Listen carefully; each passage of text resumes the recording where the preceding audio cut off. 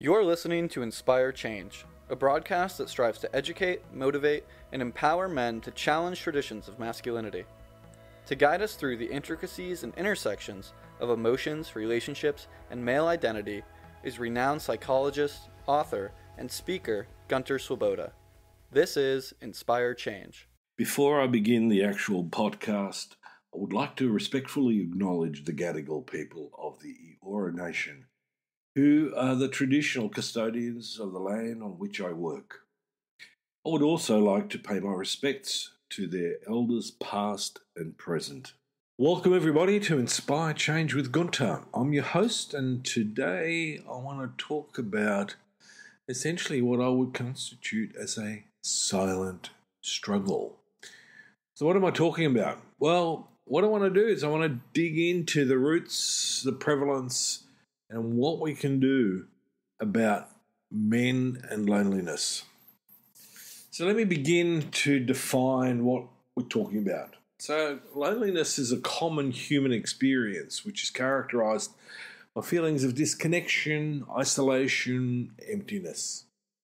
Now, especially for men, social expectations surrounding masculinity can actually contribute to the profound impact of loneliness and alienation on our health.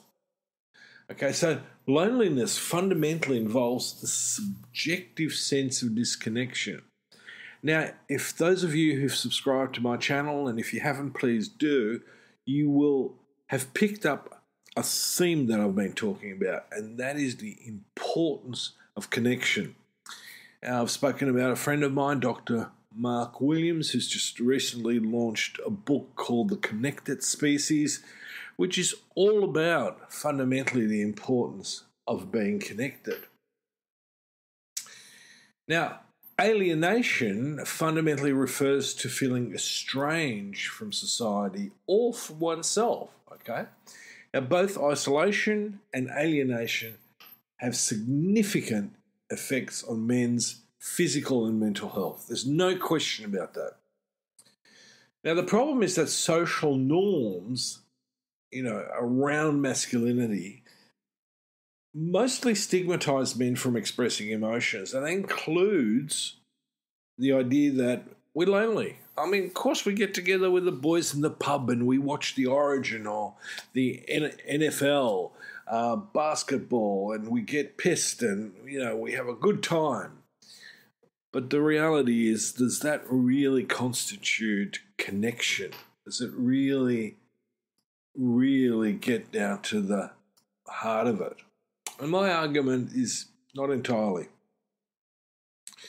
So the first thing I think we need to look at is this issue about emotional expression and social expectations.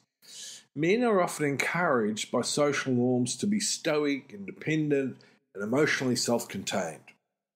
It discourages them from seeking help or even expressing feelings such as loneliness and alienation. So the lack of emotional expression actually leads to a build-up of emotional stress, and in a lot of cases even severe mental health conditions like depression, anxiety, and so on, self-harm in particular. So I want you to pay attention to this. Now, what's really interesting is that, and I have lots of stories about that, both in my own life and through my clients, where most men tend to rely really heavily on their romantic partners for emotional support. And they can feel really isolated when these relationships end. So separation, divorce, and death can really put most of us guys into a really bad place. The other problem that we as men often have is that we struggle to develop and maintain close friendships due to stereotypes and, again, social expectations around masculinity. Some of us even shy away from forming close relationships. So if we go back to attachment styles, it's not just about romantic relationships, but it could be also a lot of other relationships. So if I'm anxious or ambivalent about forming relationships, I am really going to be in a spot of bother here. So, what's it say about physical health? Now, there's been an absolute slew of studies that have linked persistent loneliness and feelings of alienation to a variety of physical health problems, like higher risk of cardiovascular disease, weakened immune function, cognitive decline, and premature death. The stress associated with chronic loneliness can also lead to an unhealthy coping mechanisms such as alcohol or substance abuse. All right, so we become, rather than dependent on people, dependent on what essentially is bad stuff. Okay, so if you're getting drunk every night, or at least sedating yourself every night with alcohol, pills, powders, whatever recreational or prescribed drug is on the menu, you got a problem. You need to check in. The problem again here with a lot of stuff that is related to issues around masculinity is that we continue to have a problem with men actually opening up and calling it for what it is. Right? We are often really reluctant to just put our hand up and go, I need some help. I'm feeling really lonely, I feel anxious, or I feel depressed. And the three often go hand in hand. If you've got social anxiety, you're not really going to rush out and meet lots of new people or even get onto Tinder or RSVP for a date. You're going to look at it longingly, perhaps, but will you take the action to engage to alleviate your sense of loneliness? Now, the other problem is that a lot of us as men can actually feel lonely in relationships. I know that seems like an oxymoron, but it's true. And in other podcasts, in the following podcast that I'm going to do on this topic, I'm going to explain a little bit how that mechanism works. So, what are we going to do about this? Well, the first thing is we have a problem with what I call the strong mythology. And that is when generally we as men think of strength, we often picture someone who is tough, resilient, and unyielding. Right? But this narrow definition of strength fails to take into account the full range of human experience. True strength is not just about being able to weather any storm. It's also about having the courage to admit when you're struggling, to ask for help when you need it, and to connect with others in a meaningful way. For example, imagine a person who's going through a difficult time. Perhaps they've lost a loved one, or they're dealing with a health issue, or they're facing financial troubles. In our culture, this person might feel pressure to put on a brave face and soldier on, even when they're struggling to really keep it together. But true strength means recognizing that it's okay to feel overwhelmed, to cry, to vent, and to seek comfort from others. So this is a really important aspect. So when we challenge these stereotypes and redefine what it means to be strong, is that we actually create a more compassionate and supportive world, both internally but also externally. We give ourselves permission to be human, to be imperfect, to be vulnerable.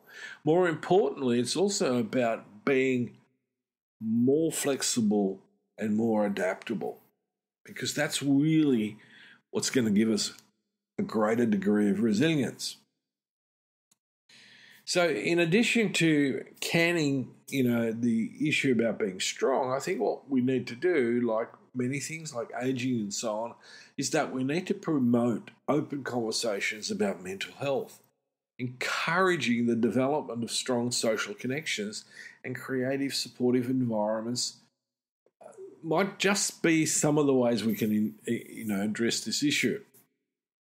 So I've seen over the last few years the absolute booming of men's groups around dinner, about, all sorts of different contexts. And I think that's really fantastic. But again, one of the things that we as men struggle with is continuity and persistence.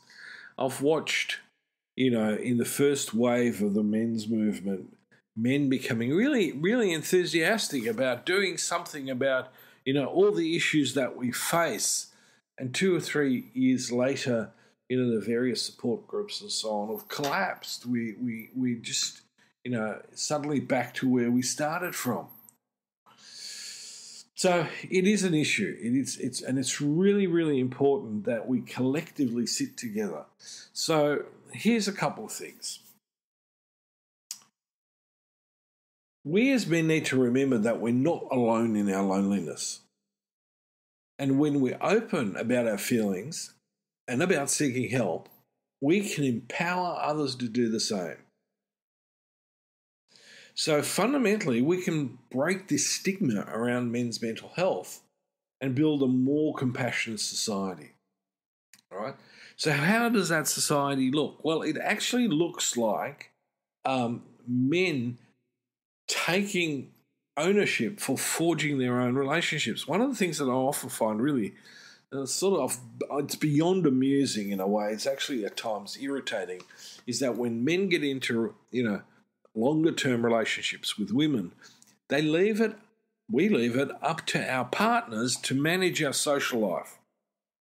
Right? So, there are obviously some problems with that. So when she's gone, we're down in the dumps because not only have we lost her, but we've usually lost a whole network of people that we used to socialise with and do stuff together. So it is fundamentally important that we take ownership. We are responsible for our own well-being. Don't delegate it to your partner, who in that instance will be treating like your mother, who arranges play dates for you. Right? Your partner is not your mother. There is nothing as unsexy as having a surrogate mum in your bedroom. Skip it. I don't like the term man up, but in this instance it's about be a man and take responsibility and don't delegate it to somebody else, either because you don't have the time, which is often a really good excuse, or you can't be bothered at the moment, or you sidetracked, or you have the excuse, oh yeah, but we get together once a week for beers, or we cycle together or run together or whatever it is. I would challenge anyone to look at the depth of the emotional relationships in those groups that are focused purely around sport and alcohol. Yeah, sure. A lot of us, as we get a little bit more titsly, are going to open up more emotionally. But that's not healthy. Don't use alcohol as opening up your heart. Half the time you might even say things that you later on regret, right? The frontal lobes go on hold. We get more impulsive. And if someone says anything that pisses us off, then we're going to have a tendency to react badly, aggressively, or in some instances, we resort to a good fight. So that's really not the way to go, right? So and this is where I bring in the idea that as men, if we don't take responsibility for being domesticated, take responsibility for our social networks and friendships and maintain them and initiate them, right, then we're not acting as an adult. We're still waiting for mummy to bring up the play date, right? Or let daddy take over and guide us into the right direction. We need to stand on our feet. It's a bit like, if you do nothing else during the day, at the beginning of the day, make your bed. And if you're in a relationship and it's your wife who always makes the bed, take that job off her.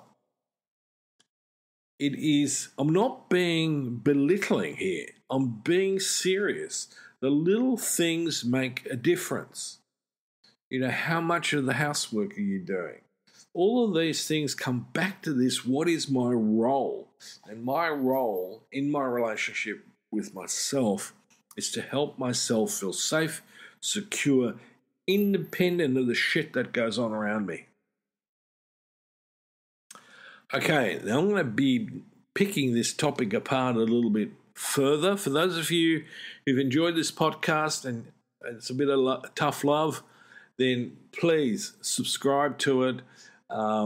This is our 5th season. We're approaching the 200th episode, which will be with Dr. Mark Williams on a lot of topics, but I'd like to focus on his book. So that's going to be important. It's going to be a centre of conversation from which we usually branch out. Mark and I generally have, pretty good conversations. If you want to get in touch with me, please look me up. There's lots of different ways how to get in touch, stay in touch, maybe contribute. Would you like me to answer some questions? I'm here to make use of my over 40 years as a psychologist and therapist and philosopher. And I have some particular observations about some of the aspects of our lives in our current society. So, thank you for joining me. And this is your host, Gunter, reminding you that you need to reach out and that is a sign of strength, not weakness. And it's absolutely okay to not be okay. It's not okay to do stuff to yourself in silence. So until next time, this is me signing off. Thank you for listening to Inspire Change, a broadcast that strives to educate, motivate, and empower men to challenge traditions of masculinity. For more information on the Making Good Men Great movement, or for individual or group coaching sessions with Gunter, visit makinggoodmengreat.com. For inquiries regarding broadcast topics or appearing on the show, email Miranda@noirtainment.com. That's Miranda at NOIRTAINMENT.com.